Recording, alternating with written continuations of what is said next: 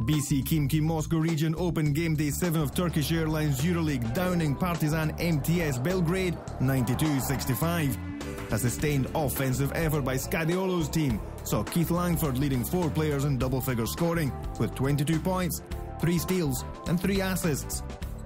Zoran Planinic nailed 16 points, Vitaly Fritson 11, Raul Lopez 10. The last man standing for Partizan was James Gist with 18 points. A crucial win for Khimki en route to the top 16. Panathinaikos made another step to the top 16 by silencing the Universal Sports Hall in Moscow, edging out CSKA 72-68. The Greens were guided by some bright stars. Dimitris Diamantidis 17 points, the brightest, and Stratos Perperoglou 12 with 3 long-range shots, and who then controlled the match. During CSKA's valiant final fight back, Dimitri Sokolov scored his season high with 17 points. An easy job for the Turkish powerhouse Fenerbahce Ulgür, following the 20 points in 23 minutes with some spectacular moves by Terence Kinsey. Nevin Spakia's men dominated Cibona 170, becoming the first team to reach the top 16.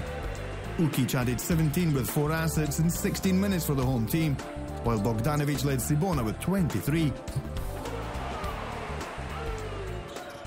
Asseco Procom escaped from the Fernando Buesa Arena with a thrilling 75-81 win against Caja Laboral. Coach Pachesa squeezed 16 points from Radko Varda, 13 and 5 assists from Daniel Ewing. A great performance in the paint from Stanko Barac, 25 points and 5 boards, while Mirza Teledovic added 15.